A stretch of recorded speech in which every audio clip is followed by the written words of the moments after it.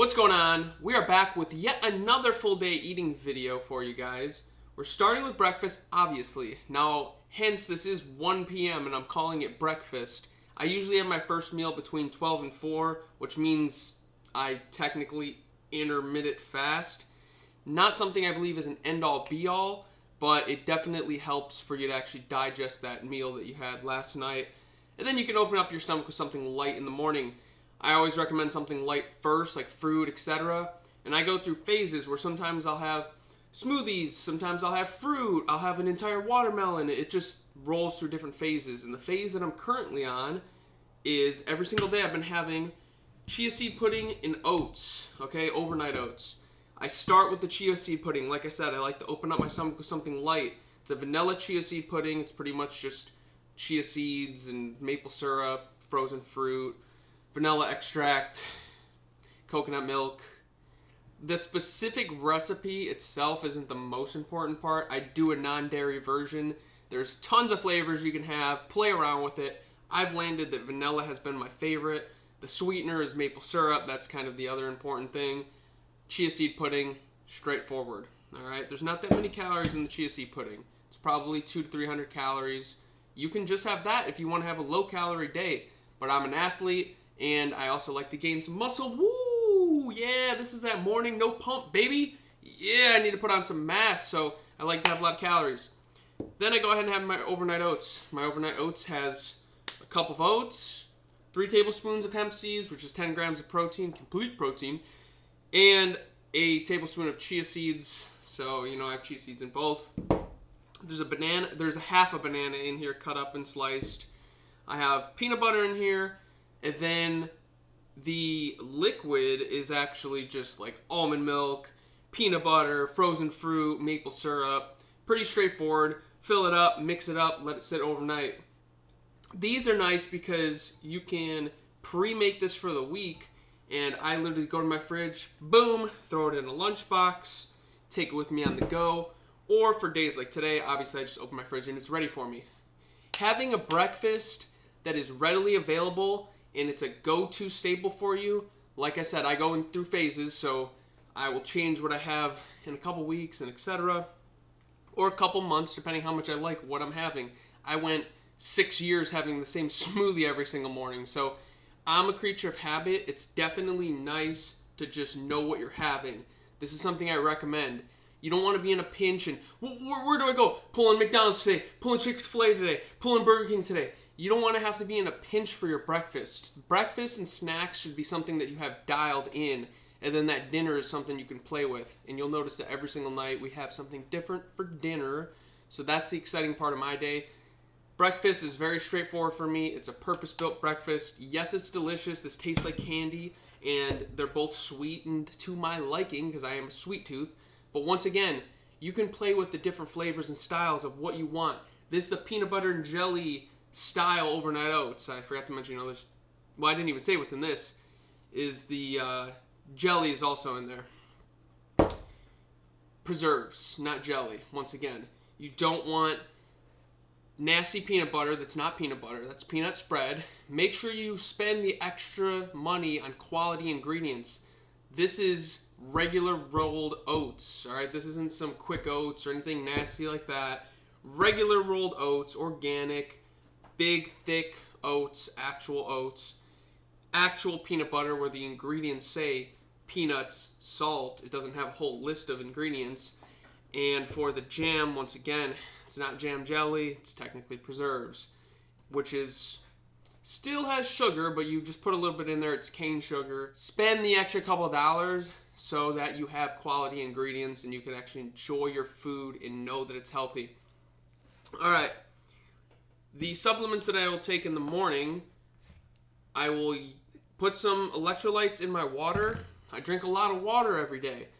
When you drink a lot of water, gallon a day, and you sweat a lot, you're an athlete, or whatever the case might be, it flushes your body out and you actually drain all the minerals out. So you have to put the minerals back in. So whether you use pink Himalaya salt or electrolytes, I just prefer electrolytes. Pink Himalaya salt's great. It just tastes like garbage. So hey, sometimes you gotta live life a little bit. And Thorne is the best supplement place on the planet. I do the AM Thorns.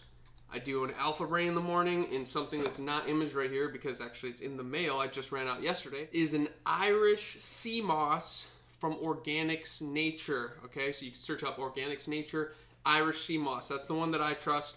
Don't just get any random sea moss because it's a low quality. I don't trust it. You have to actually get the real stuff that's actually in the sea, not some farm grown stuff. And you'll see a theme.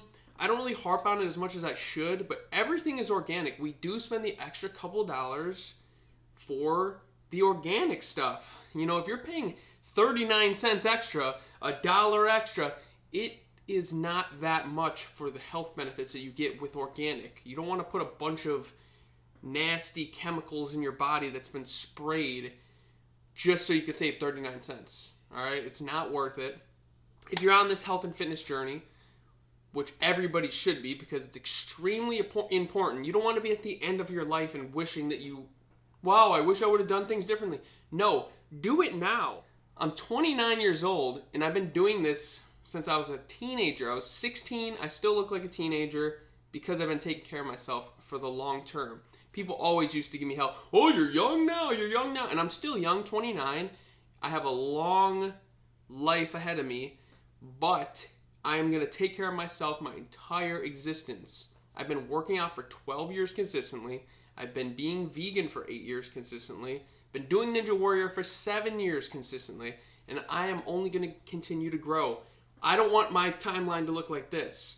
I don't need to be the most jacked person in the gym at 28. That's not my goal. Don't want to be the most jacked person in the gym when I'm 35. That's not my goal. My goal is a continuous upward trajectory for the rest of my life. I've always joked and said, I'm going to still be shredded at 80, and people think it's a joke, and it's not a joke. It is the truth, because I've seen it, and if I've seen jacked and shredded 80-year-olds, I know when they were my age, they didn't take their health and fitness as serious as I do, so just wait till I'm 80, baby, because, yeah. So, that's pretty straightforward. Boom. Another thing I'm going to touch on really quickly. People are afraid of carbohydrates. I don't understand why. We live in a world where we are overly protein fed with processed proteins. You don't want to wake up in the morning and have a sausage McMuffin. That is disgusting. Having animal fat the first thing when you wake up is absolutely absurd. It's so bad for you. I don't care what anybody says because the results and the studies prove that it's terrible for you. And just because, oh, I can't give up bacon. Dude, you don't want to wake up and start your day like that. Like, I can tell that you love bacon. How about that? That's what I'm going to start responding to people. Oh, I just can't give up cheese. I can tell you can't give up cheese, dude. Because you're fat as shit. You're miserable. And, yeah, you're happy for the few seconds that you get a dopamine hit from that bacon. But your whole life is shit, okay? It's probably uncomfortable to be in your body. So, thank you for watching this rant. We will see you momentarily for the next meal. Alright, for dinner, we're having a lentil chili. It's got red lentils, it's got black beans, corn, crushed tomatoes, jalapenos, avocado, all type of fun in here. I don't need to explain everything that's in there because the link will be in the description for the recipe. We use an Instant Pot to accomplish this. Highly, highly, highly recommend that you purchase an Instant Pot. It's going to be your easiest way to make your dinners. You don't have to cook. You can set and forget. Luckily, my wonderful girlfriend does the cooking in the household at night. So we love it, we love it, we love it. But it saves her the hassle when she can do the Instant Pot nights. Set and forget.